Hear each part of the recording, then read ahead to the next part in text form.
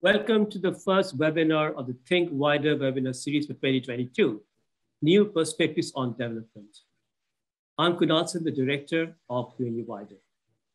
The WIDER webinar series features a lineup of eminent researchers and development specialists who present their work and discuss new perspectives on the topic of global development. The title of today's webinar is Why Urban Poverty in Sub-Saharan Africa Needs More Attention. The challenges facing urban economies in Sub-Saharan Africa are considerable.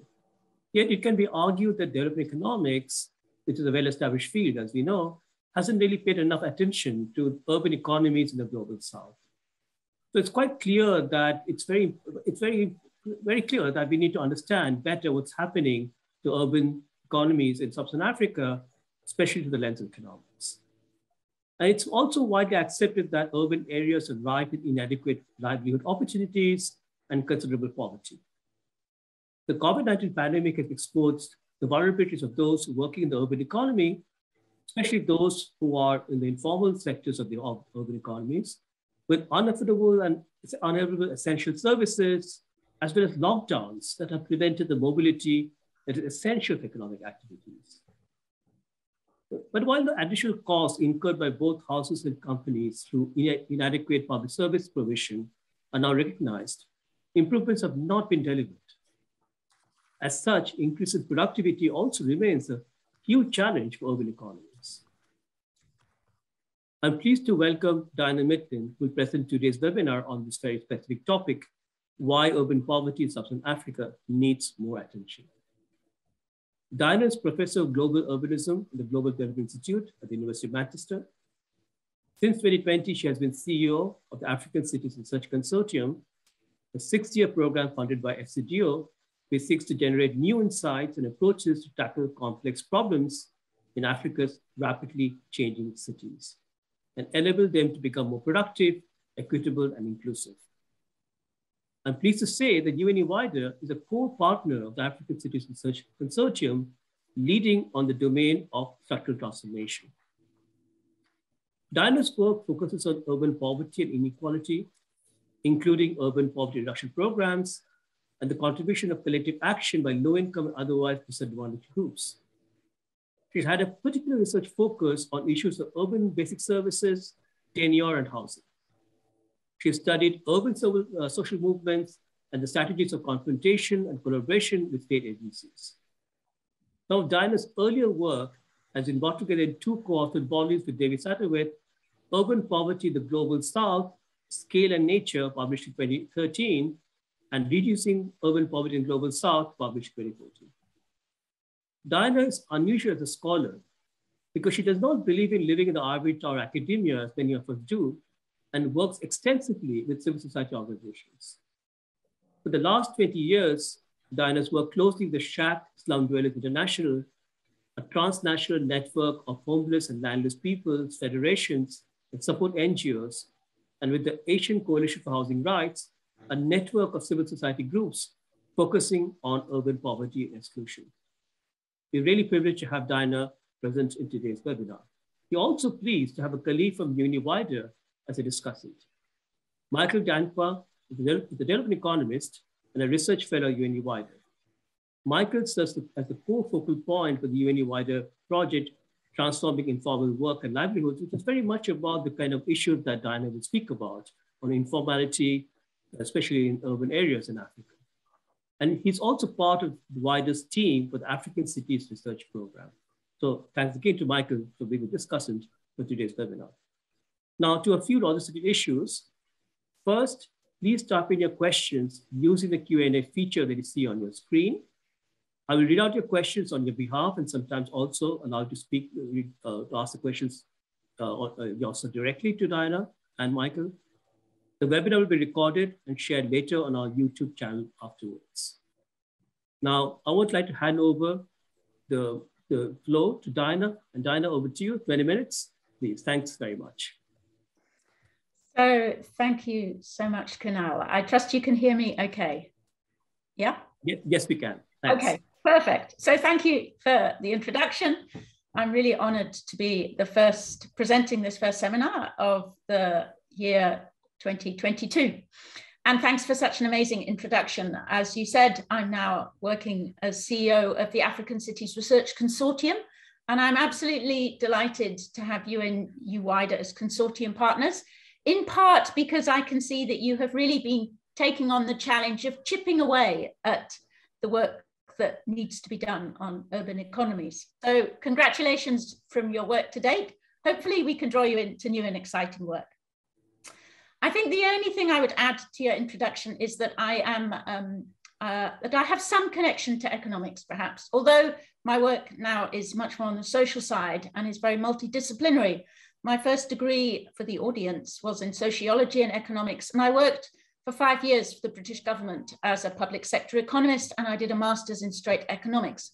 So unlike many of my colleagues in the non-economic social sciences, I am perhaps more excited than frustrated at the potential of economics. I think the economics discipline has a critical contribution to make. And I really appreciate the chance to present to this audience, this wider audience, that UNU-WIDER has drawn together. So I think the let me just make sure I don't get distracted by the screen. So I think the subtitle really is why urban poverty in sub-Saharan Africa needs more attention from economists. And I'm going to share with you some challenges that myself and my colleagues have lived. We are anxious to draw in an economics audience inside UNU-WIDER and beyond UNU-WIDER. And I'm going to make 4 reflections today. To be frank, I don't think they necessarily encapsulate all the challenges I would wish to throw at economists, but I have a 20-minute time limit. So the first challenge is a methodological challenge, and I want to share my frustration with poverty measurement. The second one is not so much an economist challenge, it's a definitional challenge that deals particularly with sanitation, but it again shares with you some of the potentials of the economics discipline if it deepens and broadens and catalyzes a deeper engagement with the urban economies and beyond the urban economies. The third challenge is a challenge of discipline boundaries and what economists can offer and where more collaborative work is needed. And the final challenge is an empirical challenge, and I'll come to that. So looking at the first challenge, the poverty measurement challenge, perhaps inevitably in a context in which poverty has been understood primarily as rural poverty, we have ended up with a poverty measurement process that I would argue, and my colleague David Satterthwaite, who co-authored the books, Kunal, you mentioned, would also argue, this draws a lot on his work, that we need to rethink poverty measurement. Typically, a poverty line is what it costs to buy a basket of goods. So the non-food element is residual. Now, for those living in relatively low-dense rural contexts where people don't have to pay for housing, don't have to pay for water and sanitation, probably don't pay for transport, this might be adequate. But as you move into an urban context, this is on the periphery of Jinja in Uganda, as you move into an urban context, the non-food element is relevant. And there are 3 elements, I would argue, to that non-food element. And economists have struggled to deal with this. There is, of course, an argument in the literature that says, what I'm talking about now is not significant, but the body of urban scholars struggle to understand its lack of significance. So one problem that I would say economists don't deal, they deal with well, is the fact that prices are different in urban areas. That's not such a difficult challenge for economists. But you need to include that if you're doing a rigorous poverty assessment, and it's not always well included, I would say that too. A second challenge is that there are goods that are commodified in the urban context that are not commodified in the rural context. So you see here this illustration, people are having to rent rooms, probably many of these people rent, some may build, but that is a real cost. It's a cost that may not be incurred from housing in rural areas. They have to buy services, they have to buy water, sanitation. In this case also, they almost certainly have to buy transport because there's some distance from the center. Those are very significant costs. Transport for those living in peri-urban areas, when you break down household expenditures, maybe 10% of the budget. So this is not small. And they are also a third issue, in addition to adjusting correctly for prices and adjusting for the fact that there are these very significant non-food costs. The third issue is that in some cases, quality has to be higher because of the complication of density and, in some cases, urban livelihoods. So domestic servants, for example, may actually have to spend a fair amount of money on clothes to look suitable for the work they do. So there is a real possibility that some of the figures that suggest that urban poverty is not considerable, some of that is the fact we're not using appropriate methodologies. And as real wages adjust to take account of the fact that these costs have to be higher, but they don't translate into reduced poverty or well-being, they are actually misleading. This transition can be misleading, and we may be misleading ourselves with the urban poverty figures. So the first challenge is to think in much greater detail about what it costs to live in urban areas and what might be in a more appropriate methodology.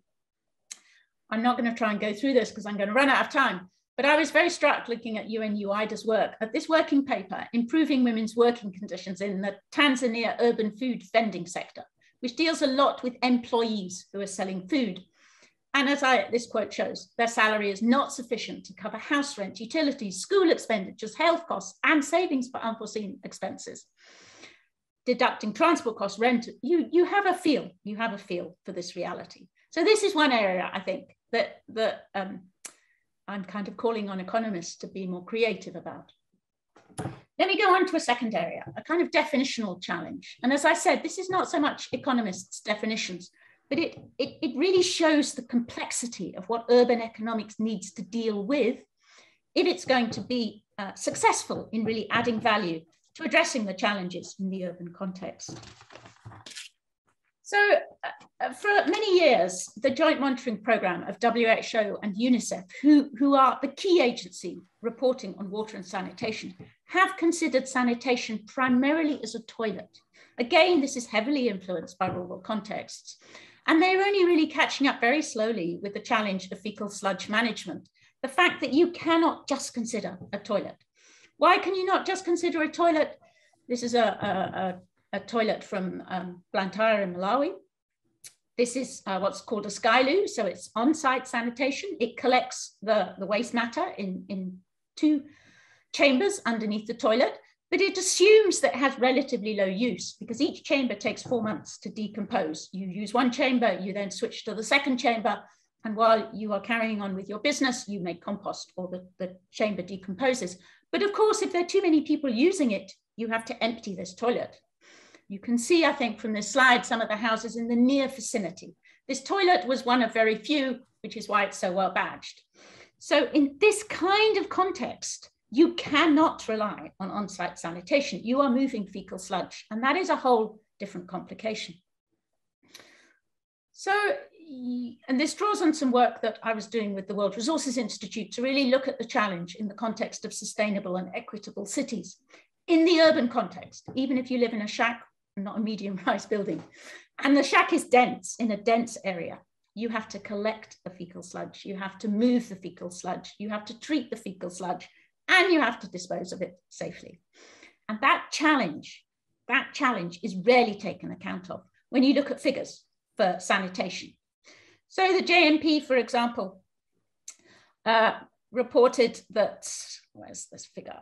Oh, give me one moment. The JMP reported actually that 100% of urban dwellers have access to basic sanitation. Basic sanitation in their context is a toilet, is a pit latrine, poor flush, potentially, but rarely in urban Africa, connected to a sewer, potentially a septic tank. It's a toilet where you do not have the problem of moving fecal sludge in this way.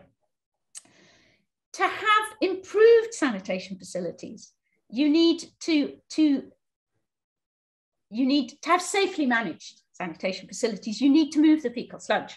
So not only do you need access to a toilet, a basic sanitation facility, you also need to move it. And that is where the figures look much less good.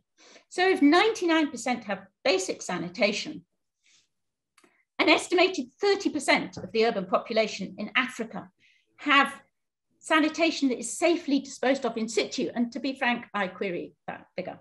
and 0%, which essentially means they don't know. They don't know how much fecal sludge is safely managed.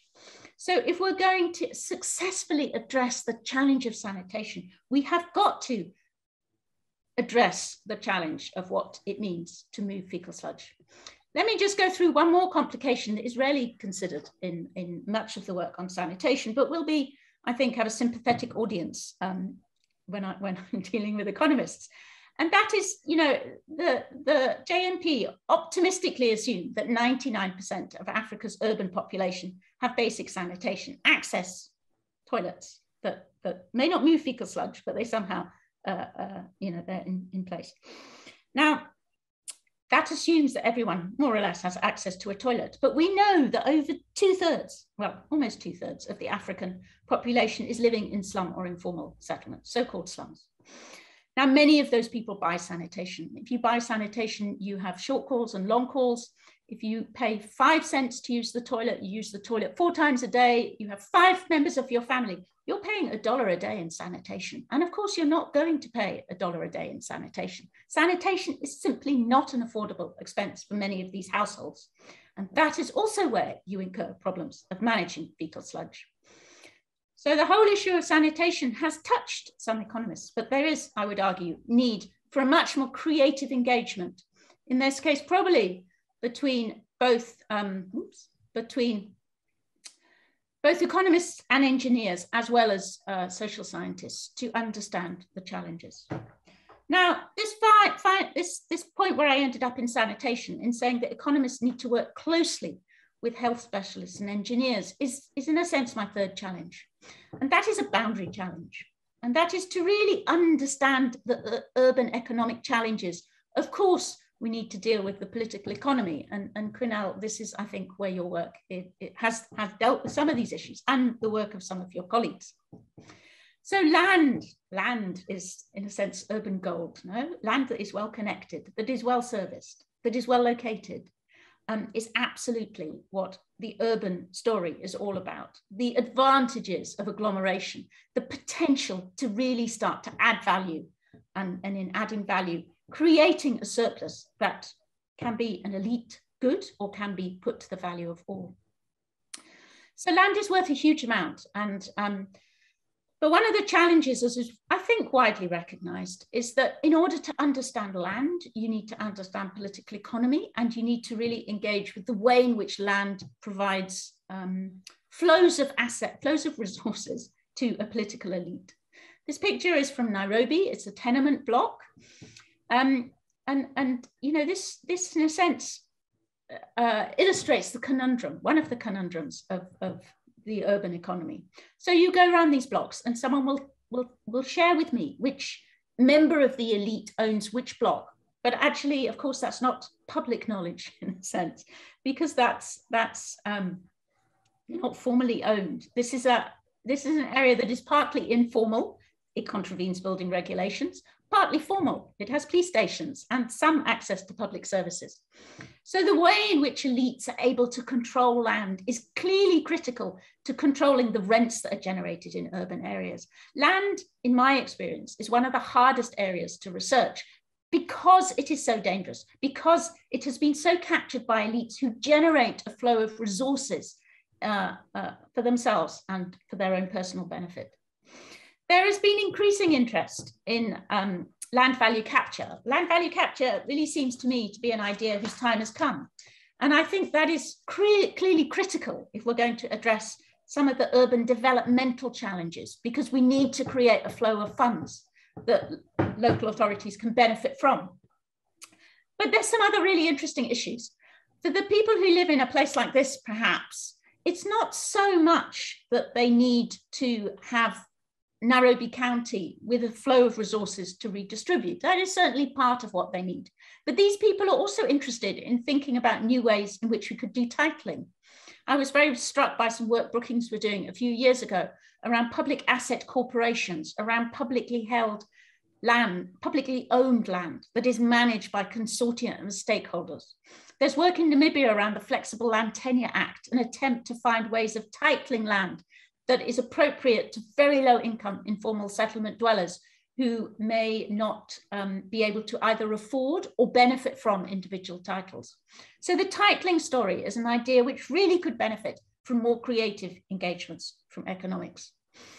Fascinatingly, before I move on to my final challenge, the payback on these flats is quite extraordinary. You basically invest about 360,000 and you get 100,000 a year. So you have a payback period of less than 4 years.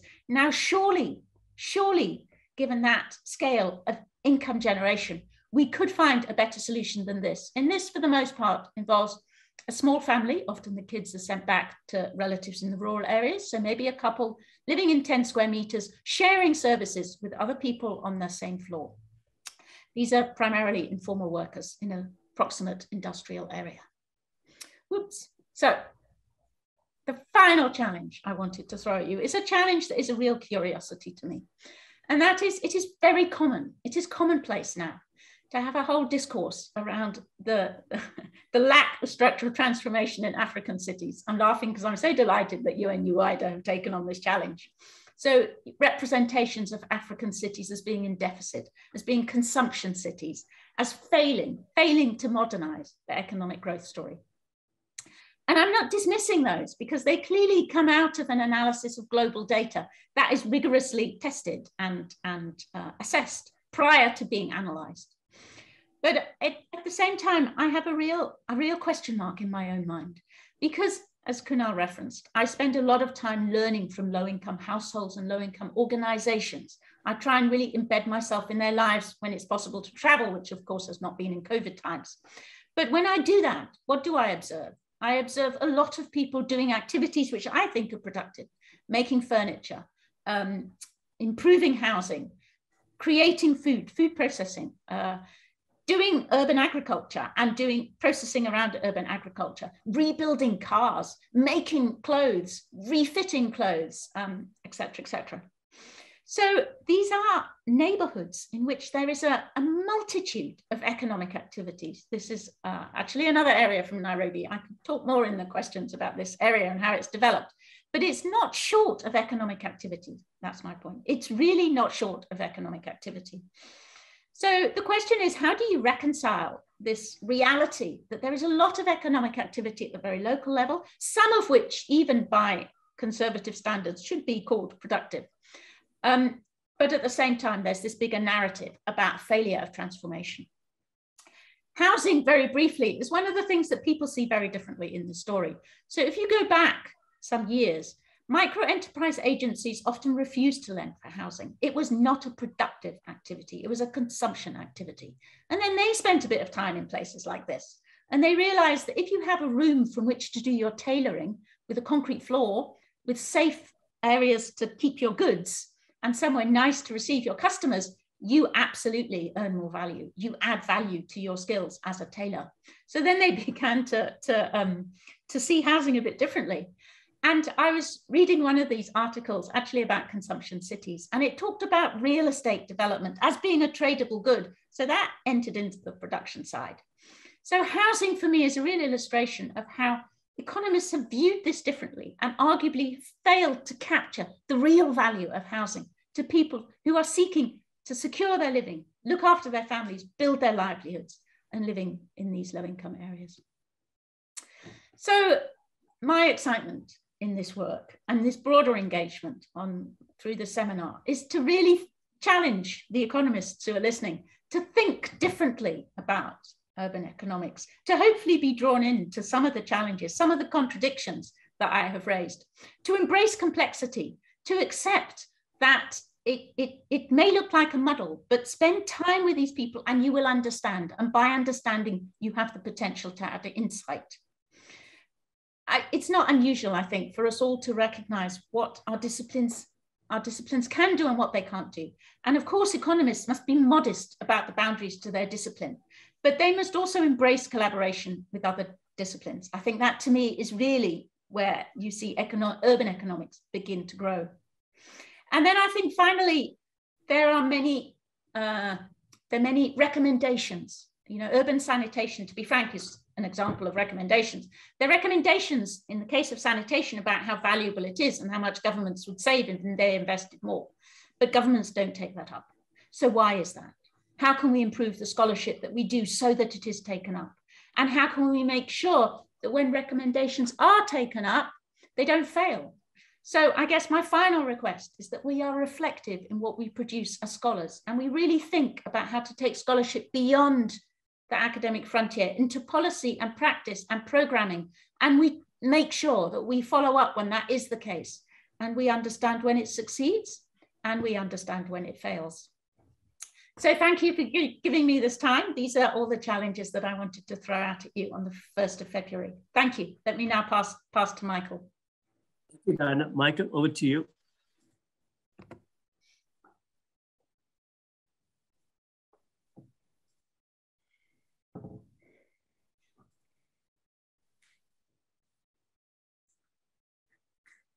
Can you see my screen? It's yes. Good.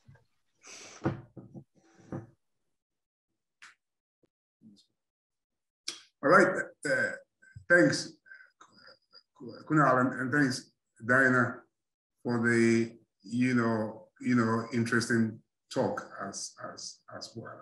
I have 10 minutes, and I'll try to do, and yeah, but you've raised a lot of issues here, and what I'll do is I'll just pick and choose, and I'll focus on two of them. All right. So the first thing I'll talk about will be urbanization and informalization, because what we are discussing here today, which is urban poverty, has some lateral roots. And one of the roots is actually the issue of urbanization, and then what do you call it, and then informalization as well. So I'll talk more about that just to set the scene. And then also I'll talk about what I've termed somewhat attempts, because there is a lot about urban poverty, but there is some attempt also to pay attention to urban poverty. And in trying to do that, what actually happens is that the issues that you have raised about poverty measurement, about the definitional issues, have to be dealt with. Otherwise, there is no way we can pay attention to this. But here, let me say that many of these are actually country specific, and so they are not that general in that case.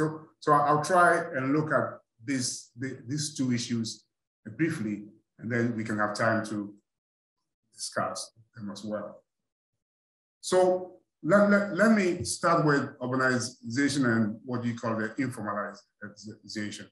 So yes, there are many folks moving from the rural areas into the urban areas. But one would ask, why do they move into the urban, what do you call it, areas? And one of the factors is that many of them would want decent jobs in this case. But when they get into the urban areas, one, there are no jobs for them. And then two, the urban areas are also not prepared for them. So you did talk about the issue of sanitation and all the other things that come with that. So what actually happens is that these folks will have to survive. And what do they do? What they do is to tend to informal work in this case. So if you look at many of the urban areas, you find 7, 8, 9 out of 10 people working as informal workers in this case. So let me throw some light on informal work here. And here I'll draw on a book project we are working on here at UNU-WIDER, just to throw some more light. What we've done is we have a set of the developing countries, and then we have attempted to categorize informal work into lower tier and then upper tier. And we do this for both wage and for self-employment as well. But if you look at the table, if you look at sub-Saharan Africa, if you look at Ghana, Mali, Nigeria, and then Tanzania and Uganda, what you find is that these countries are dominated by lower tier informal work, those in the self-employment category in this case. And this is more, okay. And this is more in the urban areas. And if you do compare this to, say, Latin, what do you call it, America, you don't see this. And then to even a larger extent, what do you call it, Asia as well, you will not find these, Okay. But that is not all. So we had, what you call it, the access to panel data, and we looked at the transition as well. So if someone is at the lower tier informal self-employed, does he move up to, say, upper tier and then go up again to, say, the formal? And what we find is that there is a lot of persistence there. So we don't even see this. So those who find themselves in this lower tier are at a dead end. So they are there and don't move, over the years as well. What does this mean? It means that largely we have many informal workers, low productivity, lower, what do you call it, the incomes. And just as you said, coupled with the very high cost of living in the urban areas, they become poor. And so to a larger extent, what has been done is that there is a lot of work trying to explain how we can enhance the productivity of informal workers, be it in the urban areas as well. So this is something we would have to take into consideration over here. The other thing I would talk about is trying to deal with some of the, what do you call it, the issues you did raise, is what I call the somewhat attention. So if you look at the data sets, it's quite clear that urban poverty is going up, and then what you call the rural poverty is actually coming down. So, I mean, many of the data sets that I have, we've looked at show that. And the issue is also that urban poverty is very visible as well, all right? So there is a somewhat, what do you call it, attention there, and there is that political will to also deal with it. And one of the direct responses has been in the area of social protection. So there are many cases where you've had cash transfers, which are really rural-based, being transferred to urban, what do you call it, areas in this case. And there are cases of this in Cameroon, Mozambique, Ghana, and then Kenya. Kenya even has what you call a public works program as well, and then Niger and all that. But one thing I would want to pay attention to is this. There are bigger issues of the design and the implementation of these cash transfers in the urban areas. And in trying to do that, what needs to be done in order to do this is to pay attention to many of the issues that you have raised. And so these things tend to be country specific in a way, but for it to be done, they have to pay attention to them. And one of the key components is this. I mean, trying to adopt a rural PMT into the urban setting. So if you are in the, what do you call the rural area, you are able to identify those who are, what do you call it, poor, using a Proxy-Means test. All right, but the issue is this: you cannot use the same approach in identifying the poor in the rural area, in the urban area as well. It just doesn't work, and we've had many what do you call it, experience of that. I mean, a very good example is Ghana when they were trying to expand the cash transfer into the urban areas. Yes, they did use the rural PMT, and what happened was that they couldn't find anyone.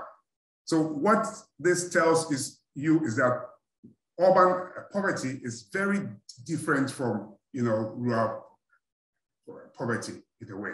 And in order to deal with this, you would need to engage with many of the things that you did raise here. And in the case of Ghana, I know Stephen Devereux, Ose, Costa, and some other folks did some good work trying to explain how urban poverty is, how do we measure it within the urban, what do you call it, context, what are the main challenges, and what are the way forward in this case. So many of the things you have raised in a way, yes, although country specific, but there are things that some attention have been paid to in this case.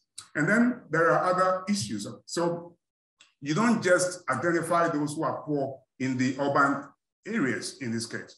What you do is that the urban cash transfer should also work. And so one should understand the nature and the geography of the urban poor as well.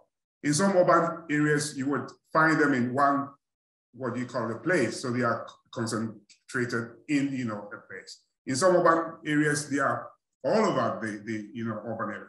In some places, they move from one area to the other. So these are things that one would have to appreciate. And in trying to appreciate that, the things you have raised needs to be looked at. So there are bigger issues of targeting, enrollment, portability, and all that comes into play when we want to pay attention to urban poverty.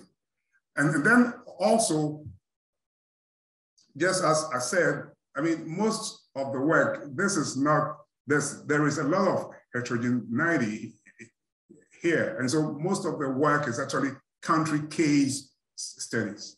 And so just as I said, the work by the diverse and look at Ghana and some other things. But in an attempt to pay attention to urban poverty, some of the issues are actually engaged. Yes, I do agree that there is a need to work together. And I know the work in, say, a place like Ghana, the work by, what do you call this, Stephen Devereux has other folks involved in this case. So there are folks from the geography side, from the political science, and what do you call the development, economists as well being involved in all. So there's a lot in there, but I'll say that these are issues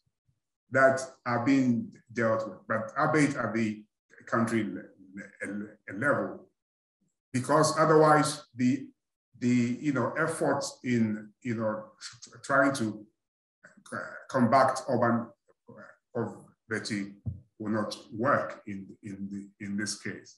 So let me end here, and just off my head, I wanted to say that yes, how would work in the ACRC in a way help to push some of these things that we are thinking about? I think you did mention that, but it would be great to throw some more light on what the ACRC work would help us to, understand in this regard. Many thanks. Thanks very much, Michael. I think actually what you said complements very well what Diana also said, in the way economists can try and look at some of these issues around special cash transfers to urban areas, around informality, and so on. And maybe Diana can come back to at the end, especially on the question on African cities and how African cities can, the research consortium can contribute to some of these issues that both Diana and you have discussed. Diana, there's several questions here in the chat, and I'm going to first start with somebody who actually works with us in African cities with UNU-WIDER in Harare in our structured transformation research. That's Mafundo Milo. And Mafundo, I'm going to try and unmute you. And you can ask your question live if you wish to, or even, and also perhaps with your camera on. Go ahead.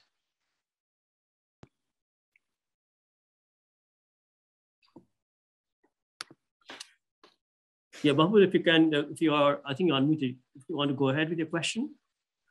Yeah, I think it's much more, a reflection really about, I think the interesting question that Diana was talking about with regards to the issue of land, particularly that, when you come to Harare, you see that she was talking about the complications around, issues to do with, with managing land. And when you see on the urban periphery in Harare, you see that land tenure has been politicized. So there's a continuation of people remaining, they are not given the tenure to control the land as a means of political control, which then exacerbates this whole issue of, of urban poverty. And then when you look at the issue of, corruption with regards to land, I think just last year, the state of Harare tried to do a land bank, and they failed to do it primarily because the whole discussion around land has been so politicized, which then creates this partial unruliness that we see in the state of Harare. Thanks, Mafundo. Dan, if that's okay, can we take a couple of more questions, because just want to make sure we cover. Yeah, okay. And Natalie Rockwell, you had a question. I'm going to try again, unmute you, and you can ask a question directly to Diana if you wish. Diana, yeah, I was really interested in what you said about some of the more positive aspects of African cities being hidden. I'm doing a PhD actually on housing and data from a gender perspective. So I'm really interested in kind of how you bring out some of those more positive narratives in terms of measurement, thinking of indicators as well as other statistical frameworks. So we're not just reinforcing the idea that African cities are negative rather than also positive environments. Thanks very much, Natalie. Diana, should we take a third question, or would you like to answer these two questions first? They're very different, Kunal, so maybe I should go ahead and answer them. Sure. Mafundo, as you said, it's not a question, it's a more of a comment. And I would agree that I think Harare, in a sense, though, is particularly interesting because for so long, the government really, controlled options it stopped people developing land on the periphery. It was very fast to control informal settlements.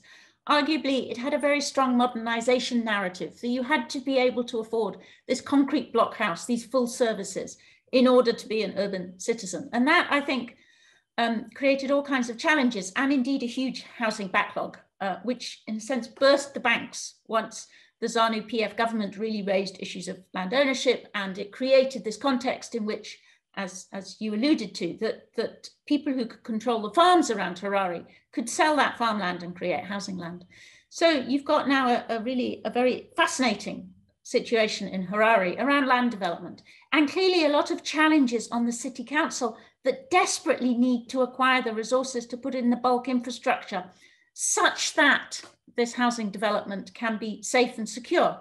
And that to me is absolutely what characterizes urban areas, that land gets value from public investment and that value is appropriated for private gain. So clearly that needs a very astute and capable local government to manage that contradiction. And I would argue we really don't talk about that contradiction enough and how we can manage it. I think a very different question, Natalie, around data collection. And I work very closely with Slum Shack Dwellers International, particularly. We've done a lot around community data collection. I would argue in my experience of doing research, and I'm not sure what your potential is for doing research with women working in the informal sector, that, you know, really spending time with them to understand the ways in which they create, they try and improve their livelihoods, the constraints they face, because they're real constraints. I absolutely recognize the concerns about a very positive narrative in a context in which people struggle a lot, but also the strategies they have to overcome those constraints, both within their household, their neighborhood, and more widely. That has always been really significant to me in terms of my own learning experience, that dedicating sufficient time to understand people's realities as they see it and spending time with them, experiencing their work as they go ahead. I'm sure Kunal will want me to mention WIGO's work. WIGO work very closely with UNU-WIDER and absolutely have done amazing things around women's work, bringing together, bringing to light the struggles they face and the constraints that they have to overcome. Thanks, Dinah. There is a question from Elmond Bandalkau. Elmond, should I unmute you and you can try and see if you can ask your question?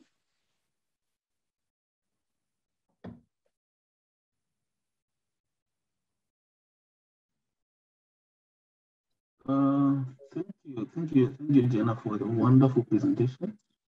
I just want to understand your reflection on the multi-dimensional poverty index and the feasibility of deploying that in in sort of diverse urban context. I think one of the things that you mentioned is the challenge in terms of the measurements of poverty. Are there any efforts to kind of harmonize them? And is that feasible, based on your own experience? And what are the implications for policy? It's a kind of different questions, but yeah, just that. And Diana, there's also a question which I find very interesting. I felt there's a question from Gabriel who says that we focus too much on urban poverty, and we don't really look at the middle class, who are very important in making productive investments, and so on. How would you respond to that question of making sure that we also keep in mind those who are absolutely important in terms of economic transformation, especially the middle class, perhaps? Did you want to respond to these two questions? Okay, two very different questions. I think I would, with reference to the multidimensional poverty index. So I think they've certainly done important work in challenging the way in which we understand poverty and in trying to broaden out our understanding of poverty into deprivation of assets, as well as a lack of income poverty. But at the same time, if you're trying to take their work into the urban context, questions arise. Let me just pick one of the elements of their index, drinking water. So, their measure is actually the JMP measure, or a JMP measure. The household source of drinking water is not safe, or safe drinking water is 30-minute or longer walk from home. Now, that's one really important measure of lack of access to water. Water is not safe, or you have to walk a long way to get water. A further measure in an urban context is that you can't afford enough water, and water is excluded from the food basket, although the WHO have a measure of adequate consumption of water. The WHO measure of water in a non-emergency situation is 50 litres per person per day. In an emergency situation, I think is 20 or 23 litres per person per day. Now, if you have very little money and you're buying water from a kiosk or a private vendor or your neighbour, you are unlikely, I would say, to be able to afford that scale of water, except in countries where there is an effective subsidy. I mean, Nairobi is actually somewhere, in my observation, where water is relatively cheap, but that's often not the case. So I would say that the MPI has gone some way to helping us understand the measurement challenges, but has not gone far enough, really, to understand the realities of urban households and how we can think about overcoming them. Maybe moving on to the second question. I would really agree with the question that we need to think about this without a kind of a poor, non-poor categorization. There are clearly many degrees of that, and clearly generating improvements in livelihoods has to recognize that there's a continuum in the income scale. You know, when we have 60% plus of the urban population living in informal settlements, the so-called slum population, then clearly a lot of those are not super poor. Some of those are absolutely managing to cope, are finding ways to well educate their children. Their children may be going to college. They may be trying to accumulate assets to secure a little bit of land on the periphery of the city, et cetera, et cetera. So we do indeed need to understand these households. I think potentially your question also related to the people, the low middle income groups. And I mean, certainly if I look at what I've observed in Africa, in Asia and Latin America, those have become increasingly significant groups.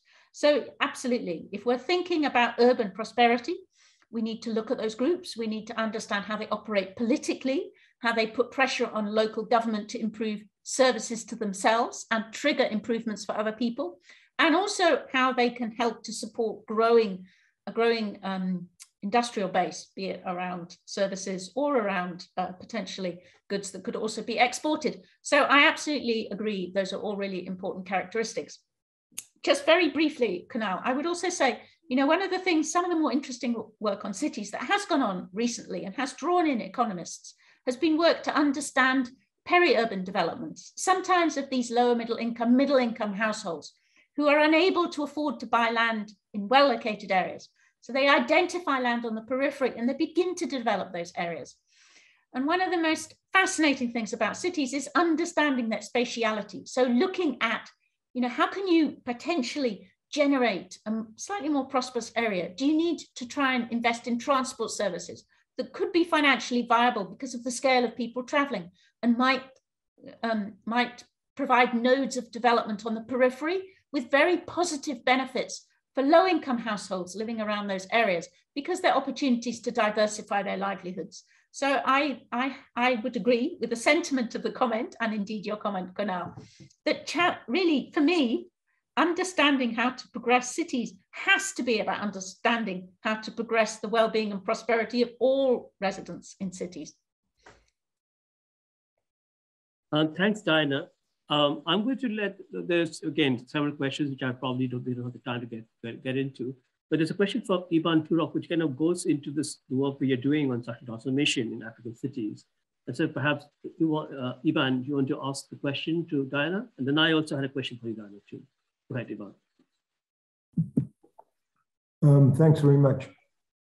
I really appreciated Diana's rich insights from sort of grounded understanding of what's actually happening and showing that there is a lot of enterprise and indeed economic dynamism in African cities. So the question is, you know, what is constraining its productivity? What's constraining investment? What is holding back incomes? And in particular, what can governments do? Because the political economy is often unfavorable. You know, I think we have to be clear about what the agenda is and not overcomplicate the task, given the problems of weak capabilities of African local governments. Mm. And Diana, just one question to you. So this is the question that Michael actually asked implicitly, that what would be your wish list on African cities delivering on challenges that you see in terms of research?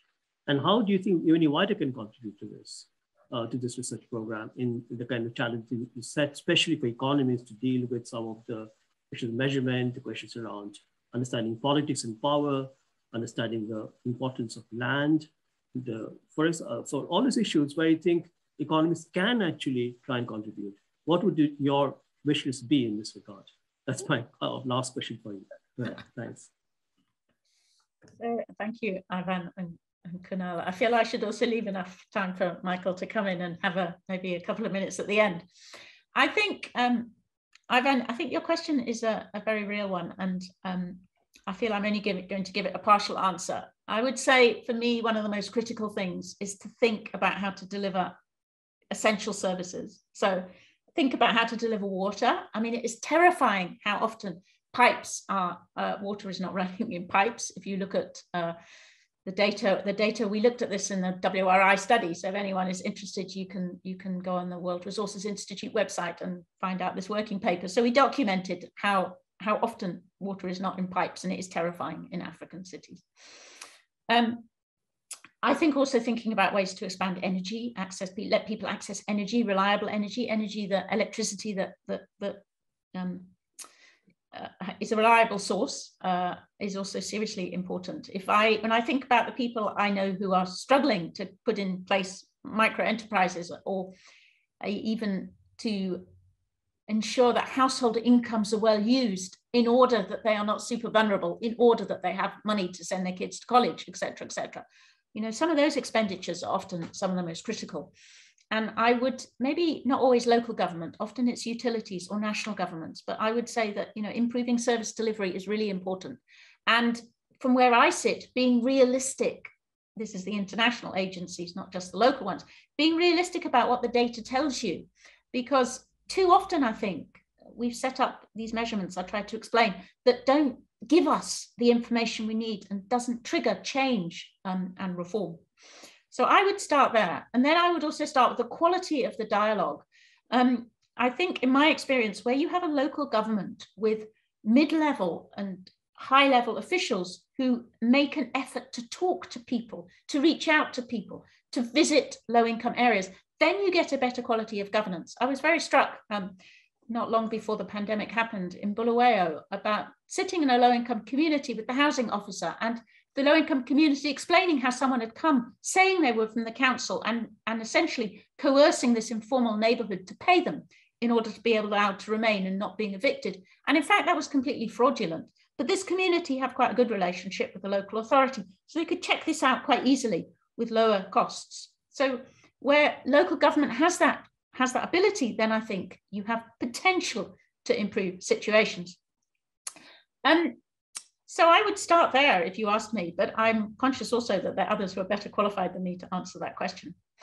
I think, you know, in a sense, Kunal, you asked the question about what my aspirations are for African cities. Let me just find it, because I think it's just jumped. Did you put it in the chat or not?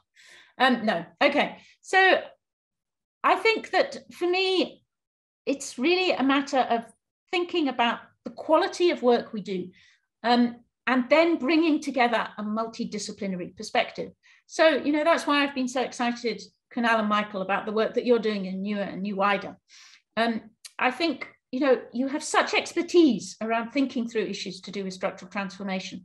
And at the same time, you will be exposed, not really through the work of myself, but the work of our colleagues, and indeed the work of some of the African experts who've been trying to challenge and drive through this process for decades. And setting up this dialogue whereby you have a chance to understand the world as they see it, and they have a chance to understand the models that you're using, the things that they help them inform, a new understanding of the constraints they face. That to me is where we really see traction, by bringing together experts, the frontiers of their field, and putting them in dialogue with each other. And I could have immediately see some of this conversation happening at an uptake meeting we had recently. Not excitement about economics yet, but excitement from one of the people working on housing reform in Accra about the chance to engage with the frameworks of political settlements and understanding what that level of political analysis might offer to their strategies. So for me, African cities is a chance to take scholars and practitioners and program experts at the front of their field and put them into a structured conversation, one with each other, and hopefully contribute to nudging forward the reform frontier through that structured conversation and through a commitment to achieve urban reform. Thanks, Diana. I'm going to ask the same question to Michael now. Actually, Michael, since you're the one that leads of our work on African cities, on transformation, economic transformation, what would you want to see to have in this program that can answer some of the questions that Diana raised at the beginning in her presentation? So what's your wish list? What's your aspiration here?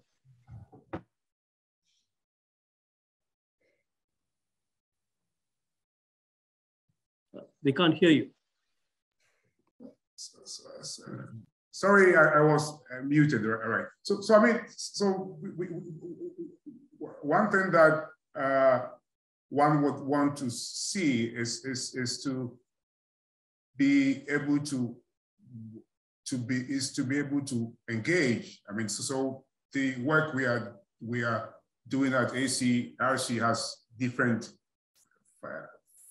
facets, right? So the issue of the, what you call the city as, you know, a system, the political settlement lens, and then all that. I mean, how well can we be able to connect this one to another in, you know, able to come up with the, you know, what do you call it, the, you know, relevant policy complex problems. All right, so that is one thing I would want to see. How, because we're just getting off the ground. But how best, you know, can we be able to put all these ideas together in order to generate the you know, the priority complex problems that would come up. I think these are things that I do look for. Thanks very much, Michael.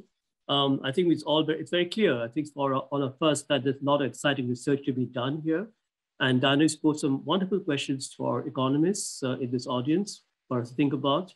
I think just to end on this very, very quickly, I think there are two issues that you brought up, which I think economists haven't been grappled with very well. One is politics and power. I mean, anybody who goes to any city in the global south, they know the land is political, deeply political, and land is contested. And we have to use the power and politics lens to understand land.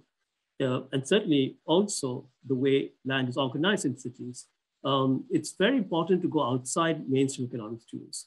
And I think this is where perhaps the political economy work that we're doing in African cities and elsewhere, and the work that I've also done, it's really important to bring in, because mainstream economics, in my view, cannot answer these sort of questions. The second thing I think is where there's a big problem in economics is that we don't really have a good understanding of self-employment. So most of our thinking about economics is about wage labor, wage employment. And how to measure self-employment, Dan, as you mentioned, it's very challenging. And we don't yet have proper methods to understand self-employment, which is the dominant mode of employment in most urban areas in Africa and even elsewhere. So these are areas which I think we need to do better in economics. And it's really great that you have posed some wonderful challenges for us to think about. And hopefully in UNU-WIDER, we can keep on working on this in collaboration with others and try and address the challenges as we go forward. Thanks so much, Diana, for your time, and thanks, Michael. And we look forward to more work in the African Cities Research Center, which I think Chris Jordan, who is a communications manager in African Cities, put the link to the program's website so others can take a look at what's happening there. And I'll conclude here by saying that we have a second webinar in the 2020 series on Tuesday, March 8th, the Women's Day special, to be provided by Ashwini Deshpande and Yanki Peters and Women's Work. So look forward to seeing many of you there in that particular webinar in about a month's time. Thanks very much, all of you, and take care.